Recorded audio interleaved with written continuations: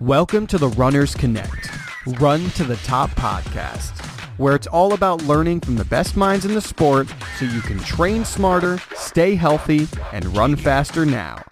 And now your host, Lucas Felton. Hi everyone, and welcome to this week's episode of Runners Connect Run to the Top podcasts. I'm your host, Lucas Felton. Many retired elite runners have found meaningful ways to give back to the sport to which they gave so much of themselves. One such runner is Australian marathoner Rob de Castella. Known as a fierce competitor who never gave an inch to anyone, Rob raced marathons so hard that he often needed several months afterward to fully recover and be ready to race again. Rob trained in almost exactly the same way under the same coach for the best part of 15 years, something most of us don't get the chance to do. His training system is still a model for many Australian runners and coaches today. However, these days, Rob is best known for his work with the Indigenous Marathon Project, a program that trains Indigenous Australians, or aborigines as we know them, for races around Australia and ultimately the New York City Marathon. A few of the topics we discussed included the training program that took Rob to World Championship medals and world records in the marathon, the practice of purposely going into hard workouts tired so as to get more benefit out of a shorter workout, and Rob's current work with gluten and sugar-free foods and the Indigenous Marathon Project. This is clearly a former champion who's desiring to give back to the country that supported him for so long. As usual, any resources mentioned in this podcast can be found at runnersconnect.net/runninginterviews/Rob de Castella. I'm your host, Lucas Felton, and thanks for listening. So Rob, thanks so much for being on our show today. Can you start off by telling us a bit about yourself and how you got involved in the sport? Yeah, look, sure, Lucas. It's great to be able to join you. Look, I started running cross country as a schoolboy when I was about 13 or 14 years of age, and was a bit of a plotter. Used to, just represent the school in local cross country races, and used to finish probably, sort of in the 20s and 30s against other kids my age. But I just sort of persevered with it, and luckily I got better and better. And then by the time I was 16 or 17, I was winning schoolboy cross-country races, set a number of national track 5,000, 10,000 metre, 3,000 metre national records, and then sort of was selected in national teams to first off to compete in the World Cross Country Championships when I was about 18, 19, and then I just sort of continued from there, and then ran my first marathon just before the 1980 Moscow Olympics to qualify for the Olympic team, and went to 4 Olympics and a number of Commonwealth Games and World Championships, and had a number of good wins and good races. So my career started off as a hacker and a plotter, and ended up as a world champion. Well, it was certainly a very good career. Who were some of your early influences or inspirations in the sport?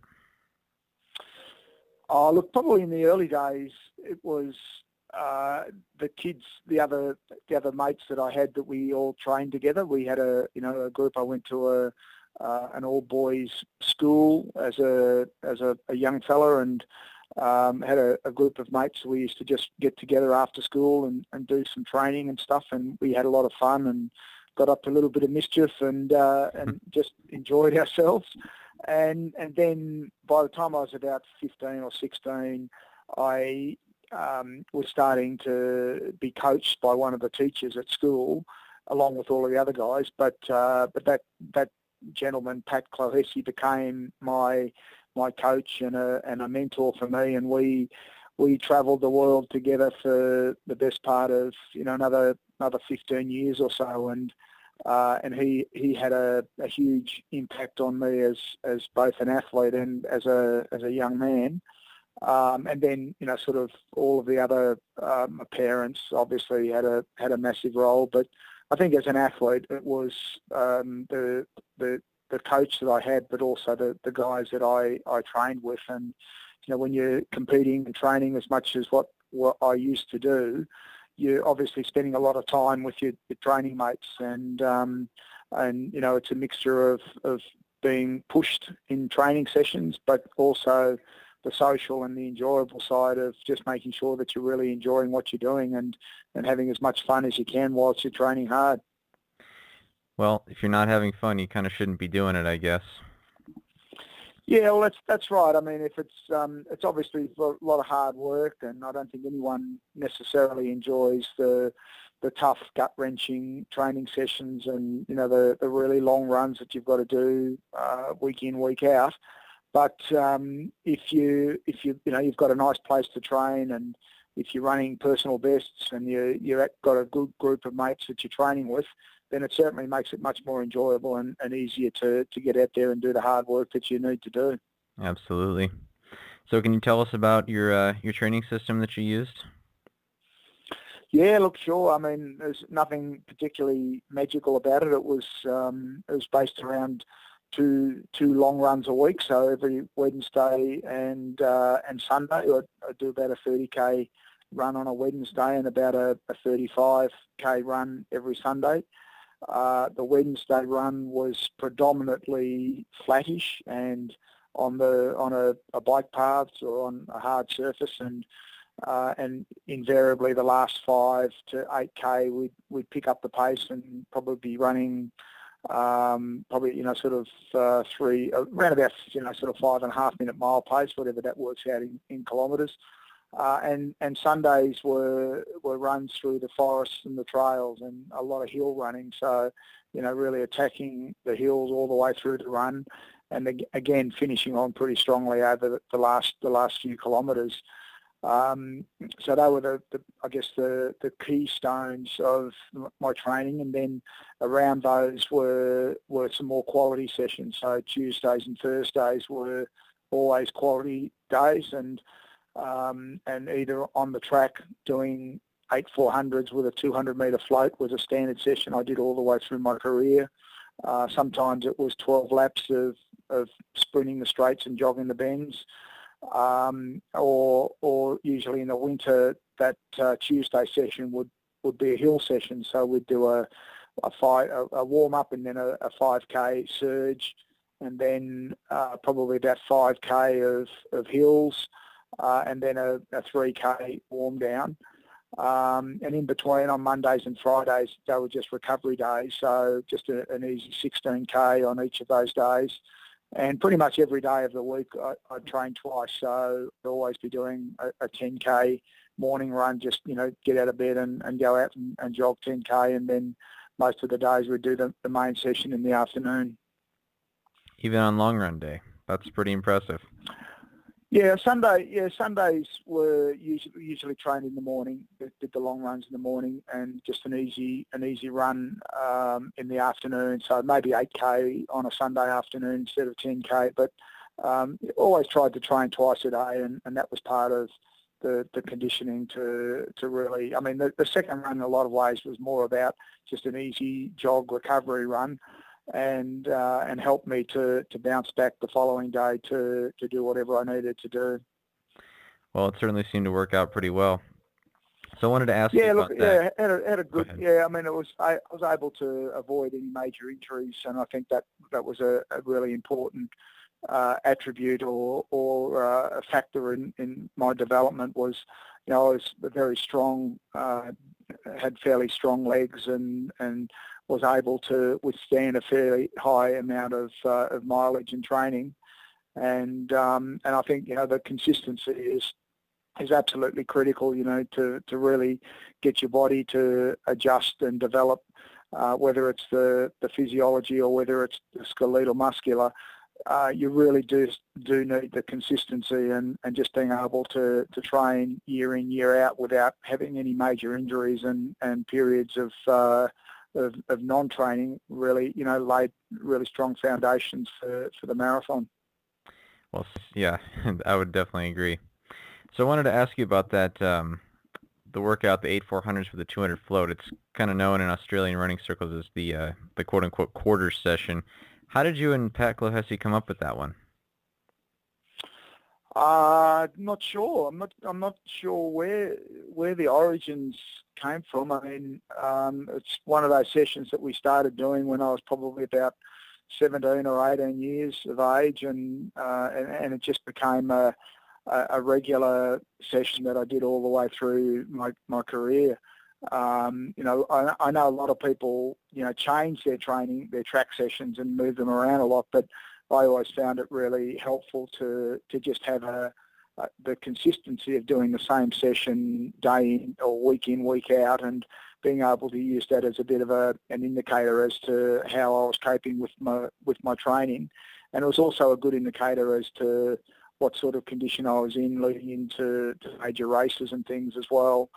But I mean, the Origins, I'm not sure. It was probably just convenient to run 400 and the 200 float. Obviously was more interested in the combined time. So we'd be running the 4s in 62 to 64 seconds, and the float would be about 40 to 45 seconds, and then you try to really finish on the last 400 as hard as you can, and see if you can get close to 60 or get a little bit under 60 seconds for that last 400. Well, it certainly seems to be one of the benchmark workouts that every Australian runner still does to this day, which I find kind of interesting. It may, my old coach Pat Clohesi used to say, it may not be the best training program in the world, but we know it works. Well, it certainly seemed to work for you guys. Did you find it difficult to maintain the 3 quality workouts a week plus 2 long runs? Not so much. I mean, we used to do, Tuesday, Thursday, Saturday were all pretty solid sessions, and then the long runs, it seemed to be something which I always did. And obviously, I mean, you'd be tired, and you'd often come up stiff and sore, but just to like the second sessions on each day just seemed to help a little bit with recovery.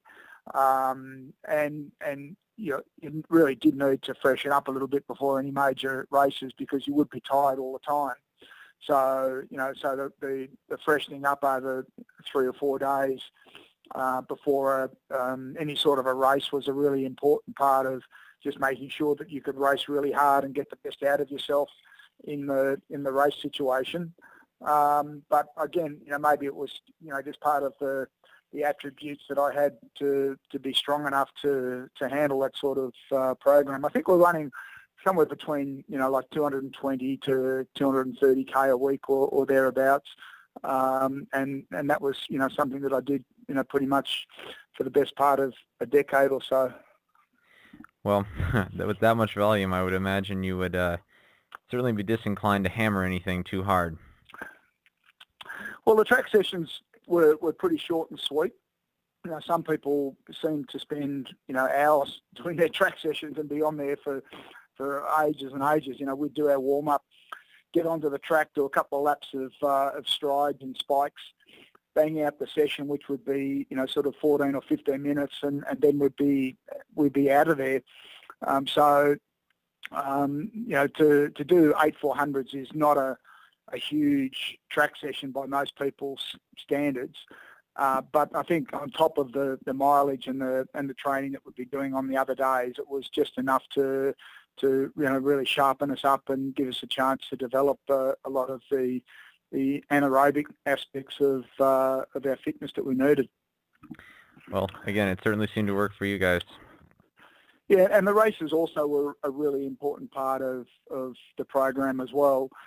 Some people don't seem to race very often, but sort of almost every opportunity that I had to race, I'd find a race to jump into, and that was, you can always push yourself harder, or I could certainly push myself harder in a race than what I could in training, and you just freshen up for a couple of days before it, have a good hard race, and still on the Sunday you'd be out there still doing your long run the next day.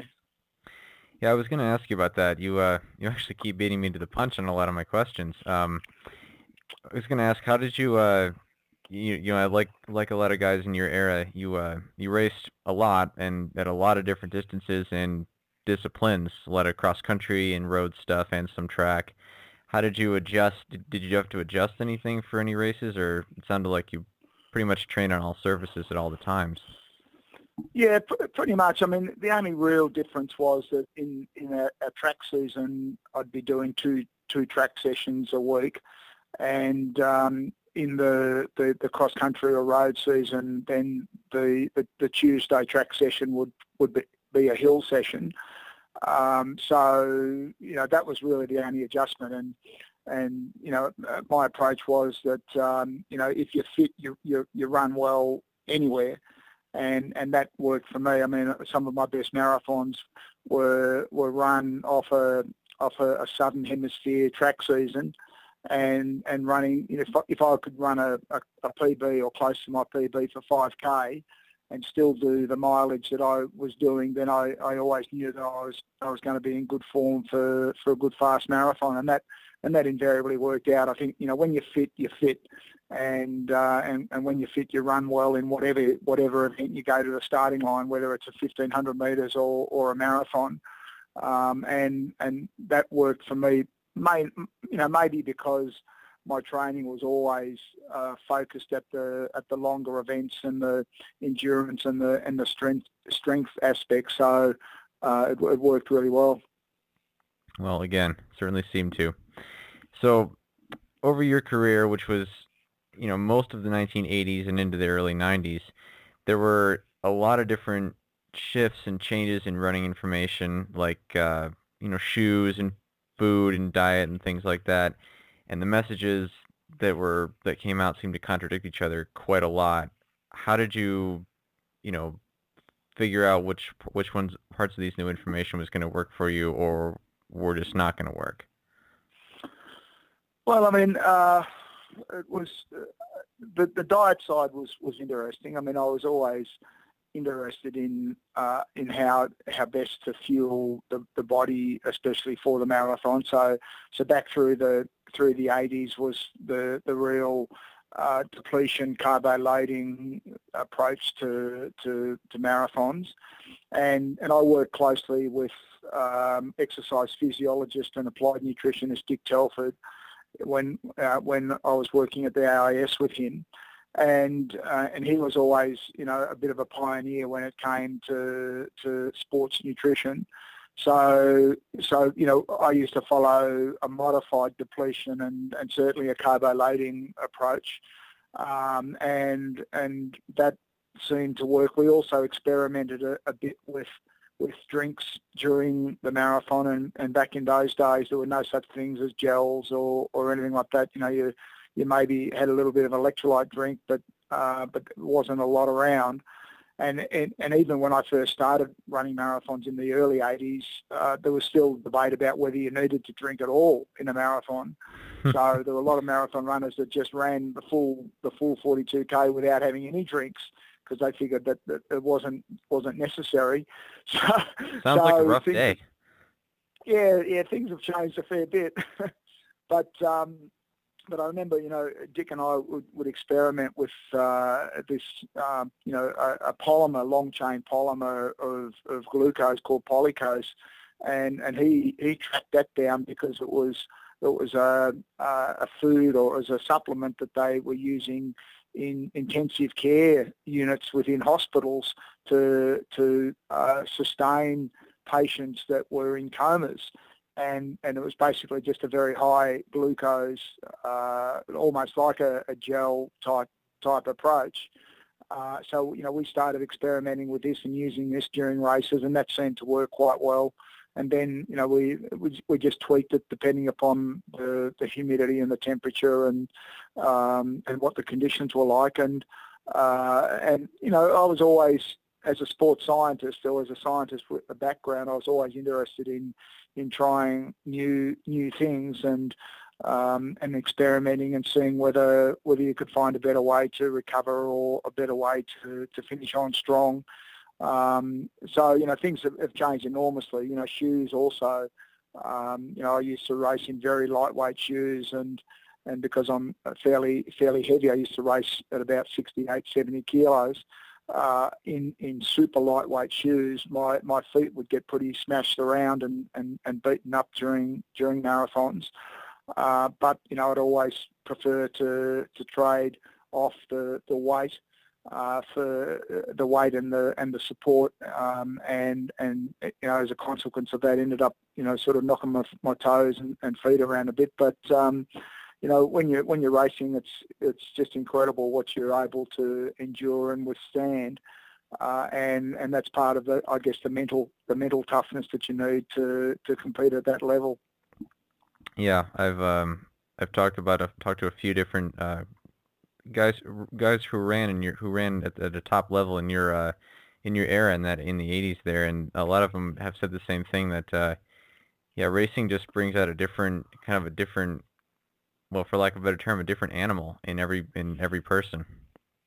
Competition. Yeah, look, yeah, absolutely. I mean, your training is training, but when you go to the start line of a race, you really do have a capacity to do so much more, and that the competition or the intensity or the fact that you're just freshened up for a few days, right. really allows you to go up to another level, and that's, I think, the great thing about it. Maybe that's one of the reasons why it used to take me so long to recover from hard marathons.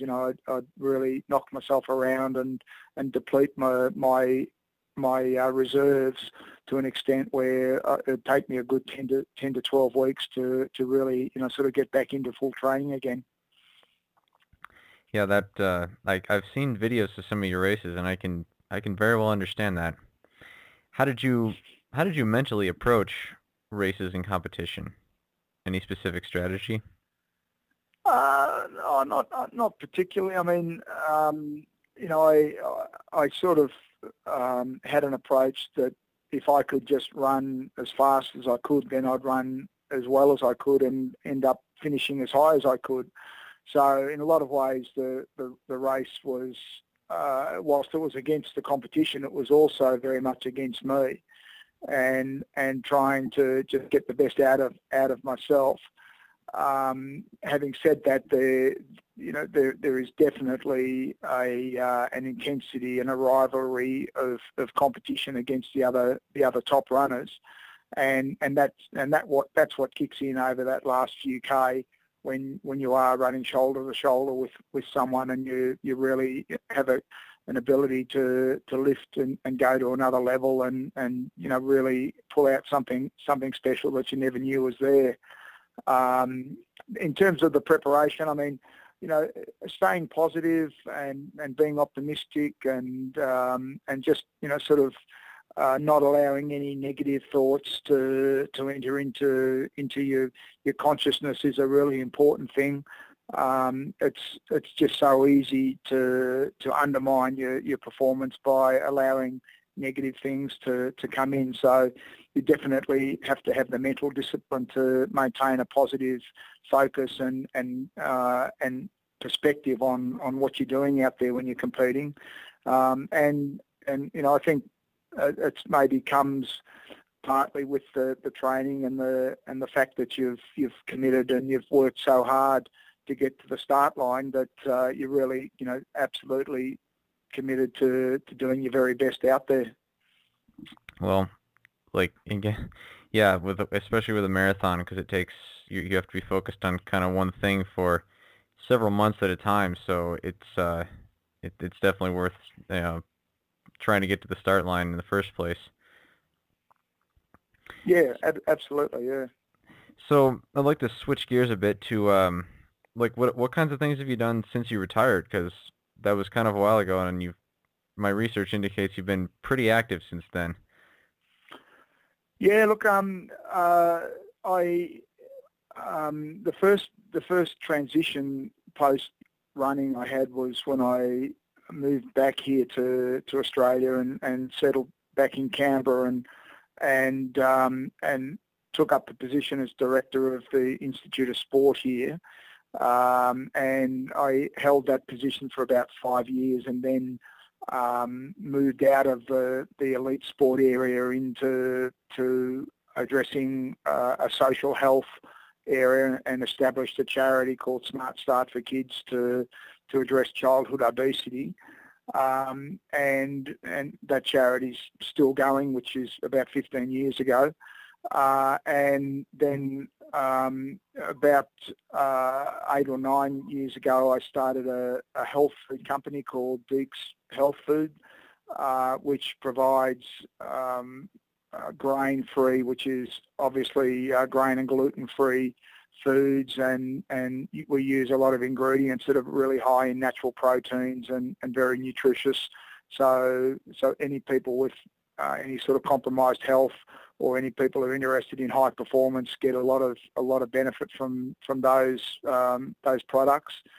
And then the other big thing which I've done more recently is the Indigenous Marathon Project, IMP, which works with a group of young Aboriginal and Torres Strait Island men and women each year, and we train them running training for about 7 or 8 months, and then take them over to New York, and they run the New York Marathon. But we are basically just using the marathon as a way to really drive a lot of personality and character development and change, to demonstrate to themselves and to a lot of others that they can do incredible things with their lives. And then we also work with them to get them through a Cert 4 in health and leisure, so they can go back to their communities and back to their families, and address a lot of the health and social issues that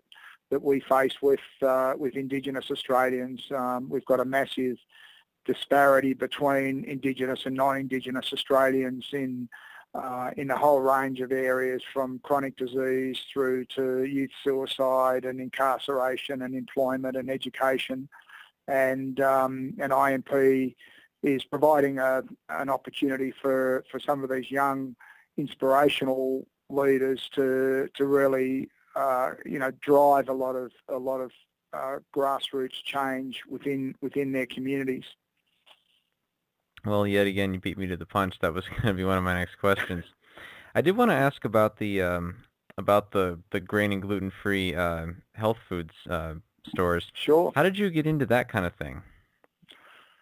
Well, my wife when she was younger, was struggling with chronic fatigue, and a friend of ours who's a clinical biologist here in Canberra, who treats people who have autoimmune disease, and he worked with Teresa to help her get over her chronic fatigue.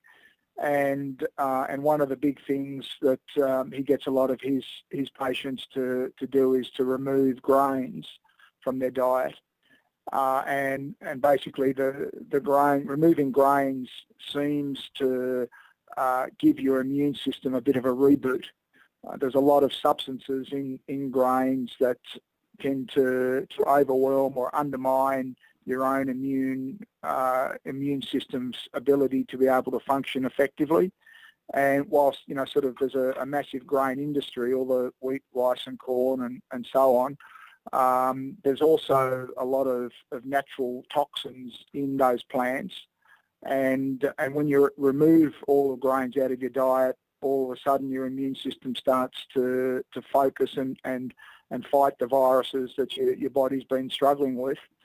And Bill, who's this friend of ours, Bill Giles, is treating a lot of people on a one-on-one basis, but we really felt that by producing the bakery and the health food company would be able to help him get his message out there to more people and help people who have any sort of immune-related illness or disease, and that goes from everything from arthritis and skin rashes through to life-threatening disease like cancer.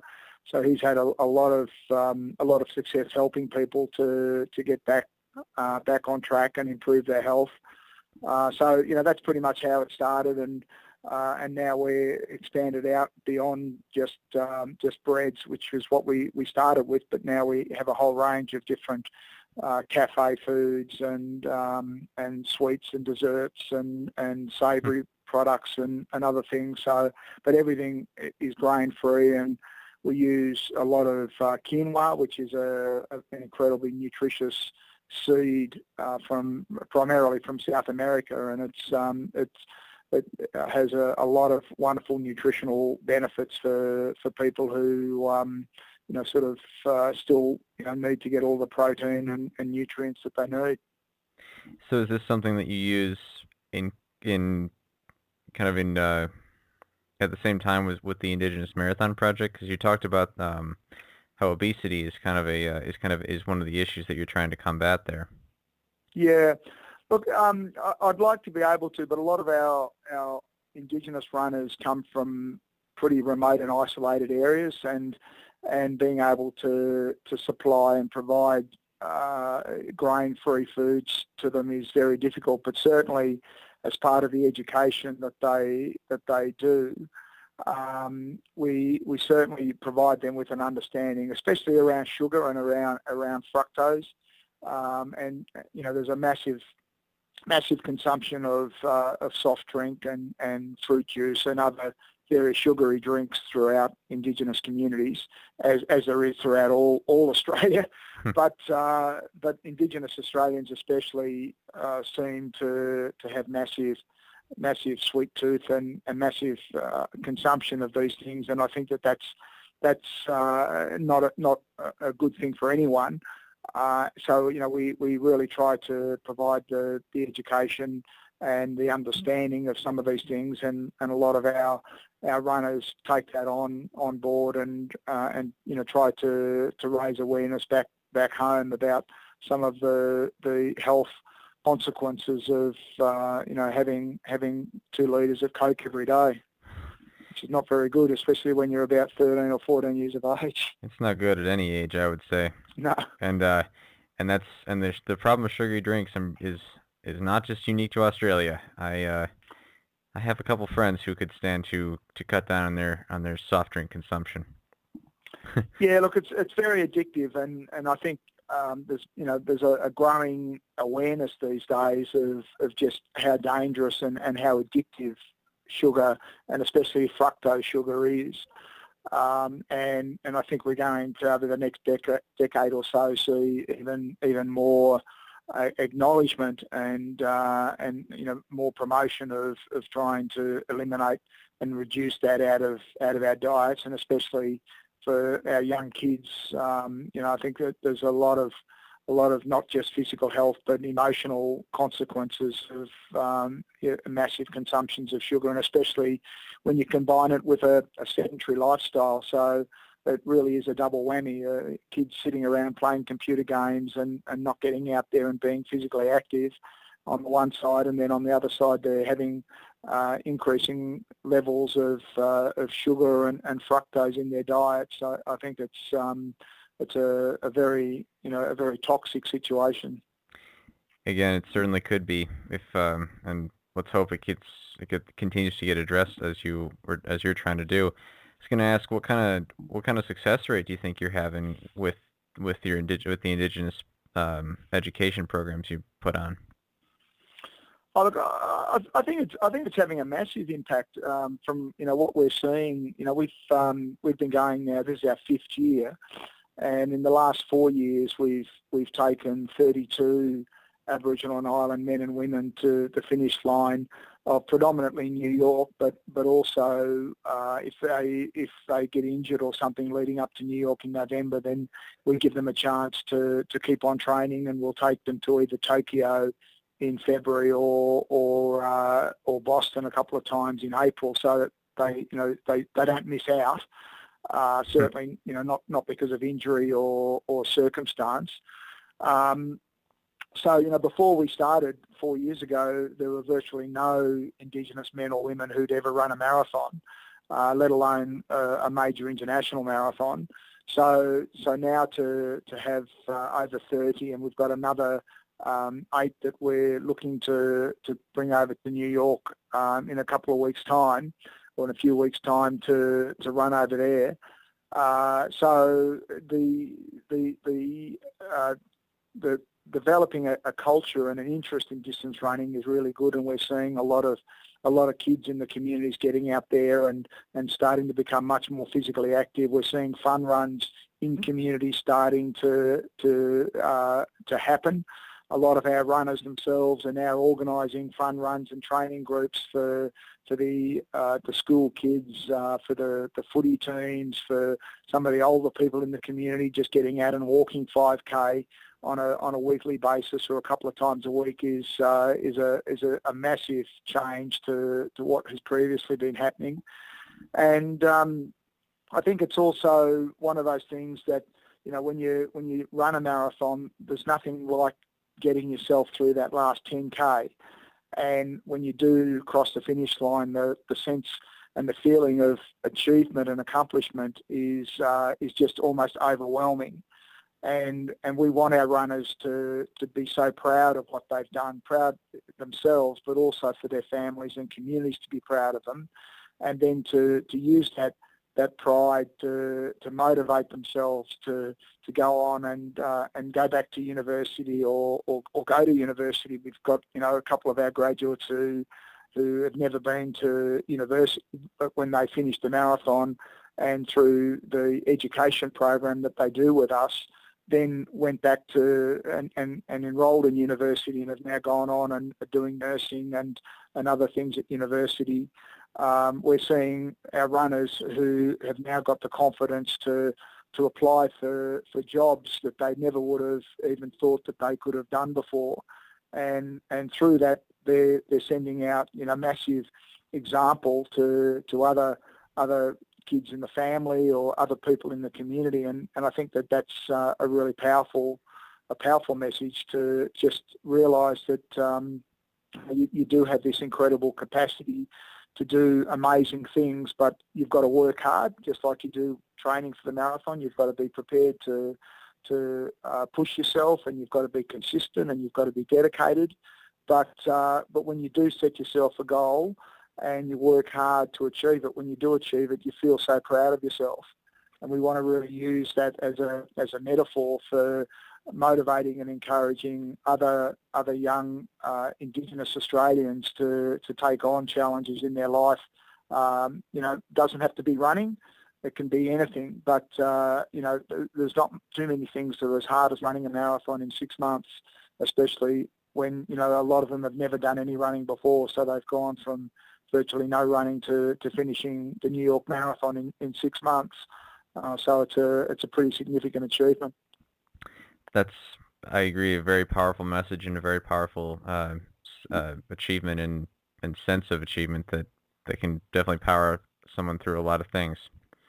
So and there's a lot of, if people are interested, then, there's a lot of profiles and stories and photos and things on our website, and I'd really, encourage anybody who wants to learn a little bit more about the Indigenous Marathon Project just to Google IMP or Indigenous Marathon Project, or just go to our website, which is imp.org.au, and there's a whole host of information there.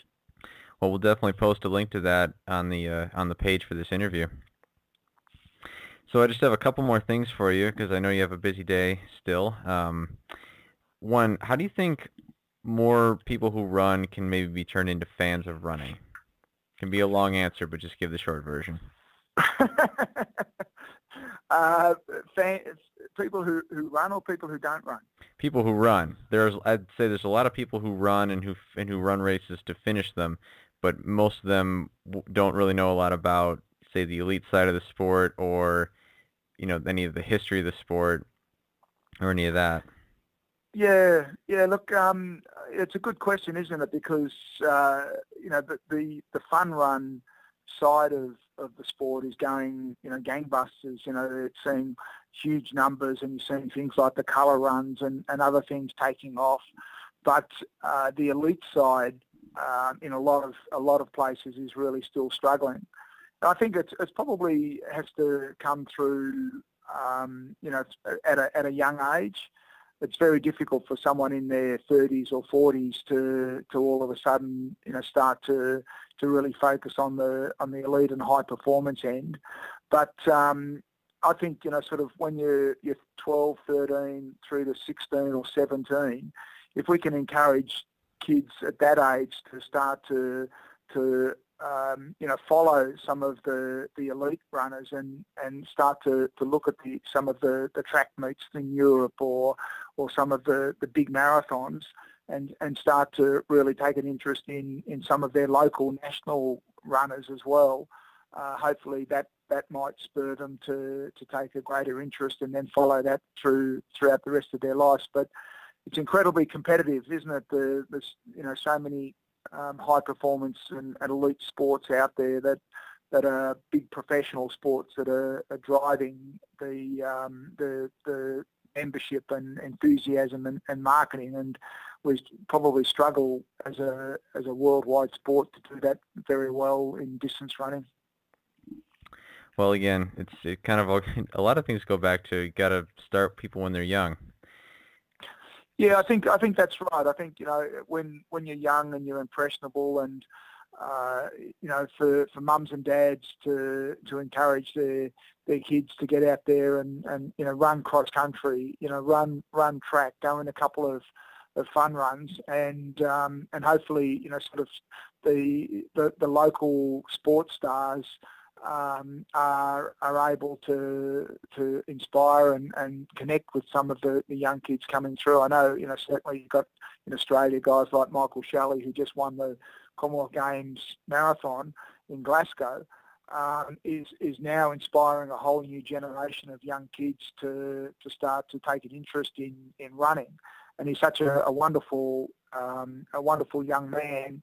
I think whether you're a parent or whether you're a teacher, or if you're responsible as a coach for a group of young people, you want people who have that wonderful personality and character that you want your young kids to look up to and follow. Yeah, it's definitely it can definitely be a powerful driving force, like you were saying with other things. So my last thing I want to ask you is a quick 5 questions. What was your pre-race meal? A little bit of steamed fish. That's a first on this show. What was your favorite workout? My long runs, the Sunday long run. What was your favorite race event to do? The Boston Marathon. What would you do for fun during your elite career? I'd read biographies of some of the world's greatest distance runners. Yeah, well, reading's been a common answer too. And and what race would you have doesn't take too much energy. Yeah, right. You're exhausted. And finally, what race would you have loved to run but never got a chance to? Comrades. Yeah, that's not again a pretty unique answer. Not a lot of people have desired to run ultra marathons like that. Well, it was at an era. I mean, I was competing obviously through the apartheid period, and trained with Mark Platjes in Boulder when I was living over there, and got to know Sydney Marie, who was a black South African 1,500 metre runner. But we were, as elite athletes, never permitted to compete in South Africa during all of my career. And since then, I've had an opportunity to learn a little bit about the comrades, and both from the history of the event, but also I think from the origins of the event through to the history of the event. It's something which I would have loved to have done while I was at my peak. Well, it's certainly a very unique challenge for anybody who feels up to it. Everybody will just have to go research exactly what the Comrades Marathon is. Yeah, I think it's one of those special events. Certainly. Well, Rob, I really appreciate this. Thank you very much for your time today. I know you have a very busy day ahead of you, so I'll let you get back to that. But I really appreciate it. My pleasure. Nice having a chat, and all the best to you and your listeners. Thank you very much. Have a good day. Cheers. Okay, thanks, mate. Bye. Bye-bye. This has been a Runners Connect podcast. We'd love it if you could leave a short review on our iTunes page to let us know what you think of our podcasts and how we can make them better for you. Also, if you have a question about this episode or any other, please don't hesitate to ask. You can leave a comment on the webpage or leave us a voicemail at 617-356-7969. We'll do our best to answer as many of these questions as we can, either in a future episode or in one of our monthly Q&A sessions. I'm your host, Lucas Felton, and thanks for listening.